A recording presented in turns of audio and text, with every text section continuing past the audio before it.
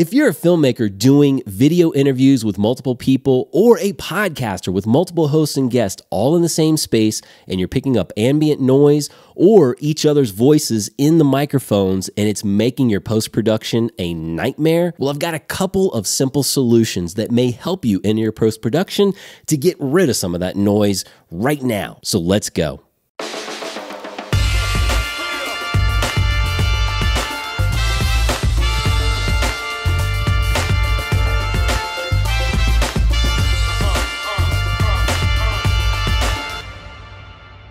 What's up, tubulars? Welcome back to the channel. And if you are new here, this is a place where I help entrepreneurs like you get your creative endeavors elevated so that you can go do things that matter.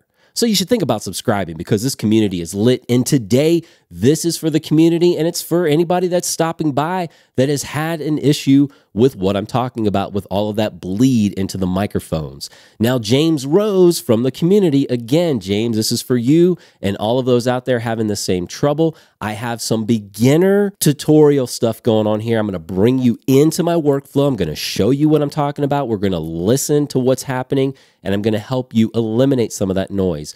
So for the advanced editors out there, this one may not be for you, but for the beginners, this is going to help you with a place to start. And I got a couple solutions that we can work with. One that's very simple and you just kind of have to have a few tweaks, but there's a couple caveats. And another one that's a little bit more advanced, but it may also offer you some solution here. So I want to give you at least a couple things to take away. I don't want to go too advanced. I may mention a couple of things. I'll link up some resources below. I want to keep it simple, folks. Now, one of the things that we really need to start with before we even get the audio into our post-production is thinking about our pre-production. So everything that happens before the recording, and that has to do with using the right equipment. So in this example, I'm using a dynamic microphone that I typically use for podcasting. And it's great because I can tell you right now, my fan is blowing like crazy on my laptop because I got a lot of stuff happening and you probably are not really hearing it. And I'm in a very big space as well. So you may hear a little bit of echo unless I've edited it out. I'm trying to keep as much of this stuff raw as I can. But what I will say is that the equipment itself is a good place to start and research when it comes to what are you using it for and where are you going to be using it. Another thing to also think about is not just the equipment, but how you're setting it up. So in the examples that I'm going to show you in here in my editors is a setup where we're using dynamic microphones. So my business partner and I, we were recording a podcast and I'm sitting like at one side of the table and she's sitting on the other end of the table, or we may actually be in another space, but we're trying to be apart from each other. So setting up the equipment so that it eliminates as many variables as possible of any kind of bleed. All right, so before we get into the workflow, I just want to make sure if you need to pause, put on some headphones or make sure that you can hear what's happening, that you've got good like monitors on your desk or wherever you're watching this. And I always recommend that with editing, making sure that headphones or good monitors so that you can get your audio dialed in. All right, so we've moved into Garageband here. It's a very basic audio editor on Mac. And for Windows users out there, there could be a couple of options that I can link up for you. But what we have right now is me on track 1, and then my business partner and co-host is on track 2. And now I have her track muted because what I want you to hear is the bleed that's occurring into my microphone. So she's talking, I'm not saying anything, and you'll hear her bleeding through. So let's actually listen to that. Wants the crap some people want and others don't. And, you know, there's, I mean, the industry of organization. Okay, so you can hear that, and you can also see this in my track. Like, the levels are going up, and that's not what you want. Now, what we're going to be doing is applying a noise gate. Very beginner, very basic stuff. And like I said, I will follow up with a caveat with a noise gate. But what you do down here in GarageBand, don't worry about the EQ and compressor and stuff over here. We're going to come over here to the effects and the track, and there's a noise gate toggle. And what a noise gate will do is it opens and closes to allow certain sounds in, depending on what threshold you set. So for instance, let's say that I want to keep it closed. I want to keep that gate closed for when she's bleeding into my mic. And the thing is like, those are like faint sounds. Those could be fans or environmental noise or her bleeding in. And so the gate's like, yeah, like like those are faint sounds. So what I'm going to do is I'm going to keep those closed. But hey, when you are talking, like that gate's coming open, like it's flying open, it's going to let you talk. And that's another thing to think about in your pre-production, is to make sure that you're vocalizing directly into your microphone and that you're using your diaphragm and expanding, contracting, and all of these things. And like, yeah, sitting up in your chair, and so that you come through clearly, that all helps in your pre-production. But in certain interviews, like it's not perfect, because people kind of move away from their microphones and they might move over here. They might kind of turn their head depending on the microphones that you're using. And that obviously plays a role. So let's apply the noise gate. So you'll see, and let me just open that up. So right now we'll play that back. You hear the bleed. The industry of We're going to toggle that because we want to manipulate that threshold. And actually at negative 38 decibels, I mean, I probably could come up here a little bit, and you don't really hear her. And you also, do not see the vocal, or at least the audio level in my track, moving up and down. However, what we want to make sure is that the gate stays open for me. So here's a section where I'm talking. So what we'll make sure of, and I will turn this down because you can see the waveform is going to be kind of loud. So let's play that and make sure that the gate is open for me. Space. So, I mean, I think, especially with the internets, the way that they are today, like I can check on my order from Amazon. So the gate is opening up for me. Is that we have much easier access. So when you talk about retail therapy. Now, one of the caveats that I wanted to explain to you is that if you have a ton of noise in here and you literally, like, let's say that you're recording your podcast at home and your kid's like kind of yelling and running around and like in your face or in your microphone, you just need to shut the gate completely. But all jokes aside, what you need to do is understand that there are some limitations here. So let's say that I thing, this organization, want to continue to move that over. I mean, there are plenty of entrepreneurs that have started out. That's what you do. You hear how that's like cutting in and out. You become both physically, emotionally.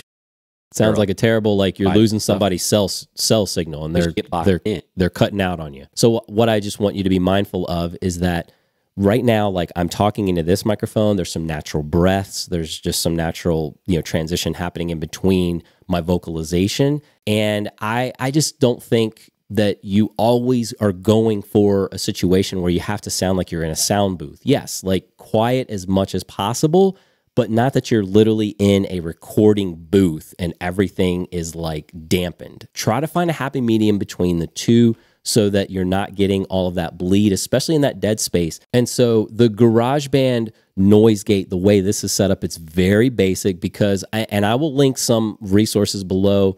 There are ways to actually make that noise gate a little bit easier to work with, not so much in Garageband, but some other editors. But speaking of other editors, let's actually get into Logic Pro X. It's a little bit more advanced, because I think that there's actually a better solution. When you're ready to kind of step up, there is an expander solution, and that will help eliminate some noise without that sort of cutting out of the voice. So let's move over there.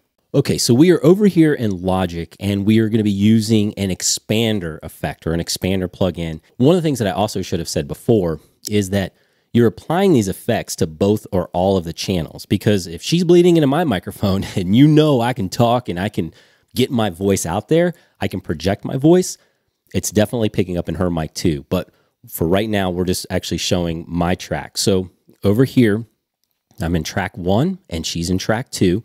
We've gone ahead and muted her. We don't have any noise gate or anything like that happening. Let's crank this up a little bit so that we can hear the bleed. So she's talking. I certainly had gone through periods in my life where I have had to buy. Okay, we have that bleed. We're going to come over here. And so over in this section here, it's my track. So I'm applying it to my track. So you can see Kevin track 1. I'm going to come in here. We're going to add an expander. Now, by default, all of this stuff comes up. So this is not a noise gate. This is not like opening and shutting like abruptly. What this is actually going to allow me to do is eliminate some of that ambient noise. It's great, like I said. So like if you're working at home, like recording at home, and there's like a lawnmower next door or like a fan in the room or something, like I said, pre-production is everything, but you know, again, like you can't get rid of all of it. Let's listen to the track here. I'm still muted. Or no, I'm sorry. She's still muted. Bring that up.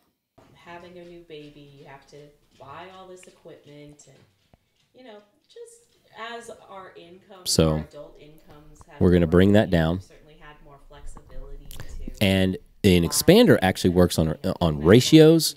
I don't want to get too much in the science about that. I'll link that up. But what we're going to do is bring that down. I think that, you know, people. That's getting less, right? It's going to fulfill me in some way. I can still hear it a little bit. However, again, we've eliminated quite a bit. So let's move over to a section where I'm talking, and let's like notice or take note that it doesn't sound like I'm cutting in and out, like I'm losing like the cell phone. Like, hey, I got to call you back. Delivered. Oh, it's still on the way, but it says it's running late. Okay, so just my little online retail thing. I'm waiting. Like I've got to do this review, and I'm waiting for it to show up. It eliminates a lot of that echo that's bleeding into your microphone, or that's bleeding into each other's microphones, without actually having to go in and cut. Because like I said, we talk over each other. We're laughing along. It's a conversation. It's just natural. But what it does is it eliminates a lot of that extra noise that's entering into your microphone that you don't want entering in there. The noise gate, really the basic stuff. There are ways to actually do more advanced noise gate editing, but GarageBand doesn't really have a lot to offer there, unfortunately. So again, just be very careful when you apply the noise gate. And if you're moving up to something more of an advanced editor, me personally, I would choose the expander over that, because it allows some of that natural voice inflection to come through. I just think it just sounds a little bit better, a little bit more natural, like conversation. I mean, you don't want it to be like too breathy and like too noisy, but it takes the edge off a little bit. And I would recommend, I personally like to use the expander option. So anyway, if you have further questions or comments, I'm going to be linking some resources below to kind of help you along. This is just a starting place. Beginners, it's a place to start. When you're thinking like, I got this noise, like where do I start? These are two options to start with. I just want to get you there. We'll have more advanced editing on this channel, so stay tuned for that. Subscribe if you want to show back up for some more editing tips and tricks. Listen, folks, I appreciate each and every one of you being here. I appreciate your time and attention to everything that you're doing here. Definitely hit me up in that comment section, because I just love hanging out with you. So hit me up in the comment section below. And as always, go out there and do things that matter. You go keep rocking those faces. I cannot wait to see you back right here on this channel for more info, tips, tutorials, stories, all the stuff that's happening. Thanks so much for tuning in. And I will catch you on the very next one right here.